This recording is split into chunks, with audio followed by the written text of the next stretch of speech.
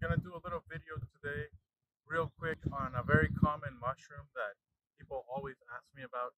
This is called the Chlorophyllum mollifides, and it's the green parasol.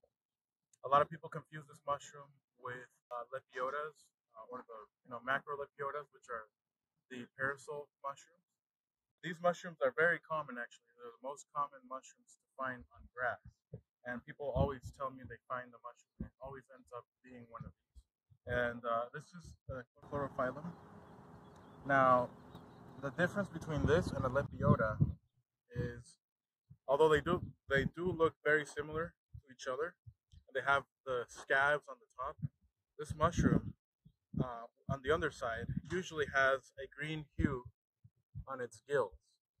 So the gills have a green color to them. The spores are green, and this is actually a toxic mushroom. If you were to ingest this, it would give you severe gastrointestinal distress. So never pick mushrooms off the grass. I wouldn't recommend doing it even if they were edible, because people spray herbicides, Roundup, and other chemicals on the grass. So I would never eat mushrooms found on grass in the city. Maybe if it was out in the wild. But this is the green parasol toxic mushroom. Just so you can learn about it, do not confuse it with anything else. Always look on the underside, look at these green gills. Sometimes when they're younger, it's harder to see because the gills are light colored, but they still have a greenish hue. But here you go, guys. If you guys have any questions or find mushrooms that you are unsure of, send me or leave a comment on the section below, or send me a picture.